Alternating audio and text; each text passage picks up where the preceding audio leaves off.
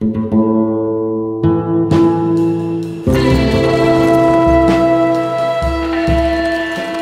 designing Red Dead Redemption's multiplayer experience, Rockstar set out to make it as engaging as the single-player campaign and reinvent the idea of open-world online gaming. The product of this ambition is Red Dead Redemption's Free Roam. While many multiplayer titles confine gameplay to a small single level, in Free Roam, the enormous single-player game world is open and available to explore. This is your game lobby. You can ride across the plains, encounter other players in gang hideouts, or join organized games and challenges. Players can go out on their own or band together to form posses. Comprised of up to 8 people, your posse can explore separately or together. Take out other posses, fight criminals or the law. Jump into a group activity, such as a traditional multiplayer deathmatch at any time, or maybe just go on a gentle hunt together.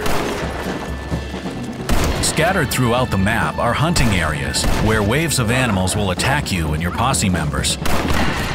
Or you can explore the world and hunt elusive animals.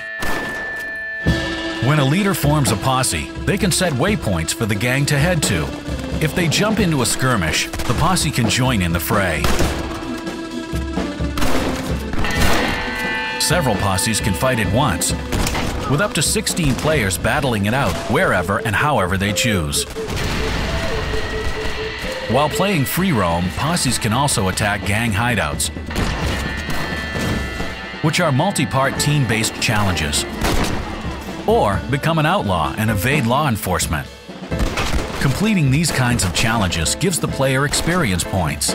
There are 50 levels in Free Roam, and the experience points meter tracks your progression. With experience, you will level up and unlock better weapons and mounts, new characters, titles, and challenges.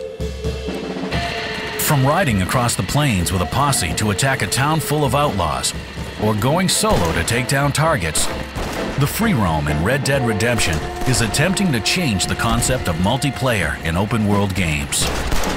But Free Roam is just one aspect of Red Dead Redemption's multiplayer. Should you choose, there are more structured competitive modes we'll reveal soon.